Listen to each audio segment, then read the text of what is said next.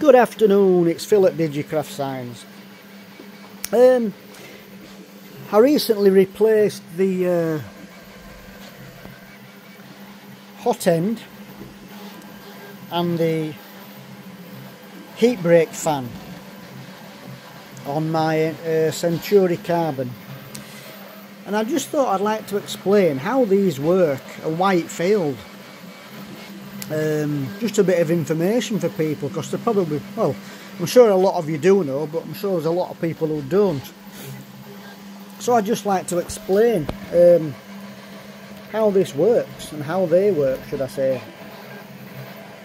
So I'll start off with the basics. So this is your hot end, or extruder. Now this bit here,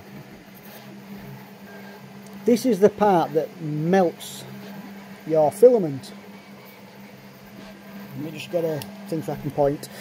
So this bit here is the bit that melts your filament, and it's made out of copper, which is a very good heat resistor. And then there's a little bit here you can see, I don't know if you can see it, that little bit there in between, it's made out of stainless steel. That is your heat brake, and it's connected to a heat sink. The idea of that being there, when your filament comes in through your hole at the top here, that little hole, that's where your filament goes in, and it comes into this heat fan here, it's still solid, and it needs to be solid so it can push through into the hot end. So this little gap here, that's your heat brake, and what that does, it stops the heat. Bearing in mind this is 200 and plus degrees, sometimes up to 300 degrees.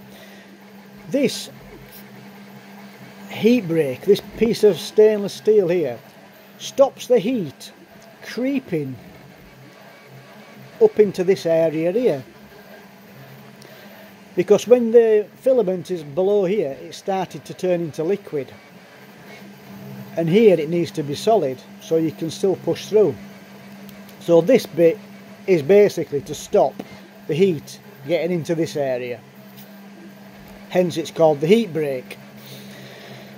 Now what happened and why mine failed was this little heat brake fan here that basically sits like that inside your printer. This blows air onto here and it cools down the heat. So it makes this cool all the time. So this part is always cool. And this failed. And because this failed, we were getting heat creep. And I've just explained what heat creep is. So the heat was creeping up here. So all this was hot. So the filament was getting to be liquid here, causing clogs. And it stops printing, simple as that. So I just thought I'd clear that up with people, just so for the people who don't know, now you do. So that is why this fan is so important. And when this fan fails, that is why you get the error. Sometimes on a Centauri Carbon you get an error. I can't remember what error it is on the top of my head, but I'll post it on the video. So that's what this fan's for. So if you're getting clogs all the time, it could be due to this fan. So it's always worth checking this fan. Anyway, that's all for now. So I just thought I'd share that with you. So if you like the videos I'm doing, subscribe. If you've got any comments or questions, just leave them in the comments below. Alright, until the next video, see you later.